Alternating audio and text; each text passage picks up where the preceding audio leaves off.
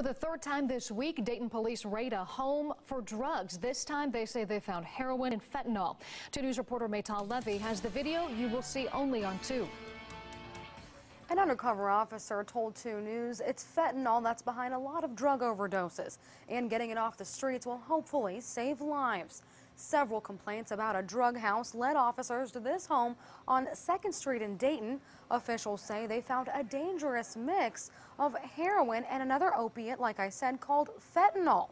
In addition to the drugs, a 7-year-old child was found living inside of the home, as well as a woman and a man. That man was taken into custody and has been identified as Rodney Bird. An undercover officer says these successful raids will hopefully curb drug abuse.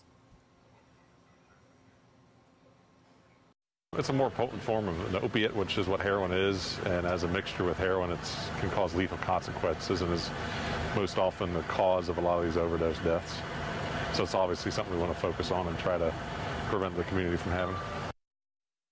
As always, if you suspect anything suspicious, call police. Maytal Levy, 2 News, working for you.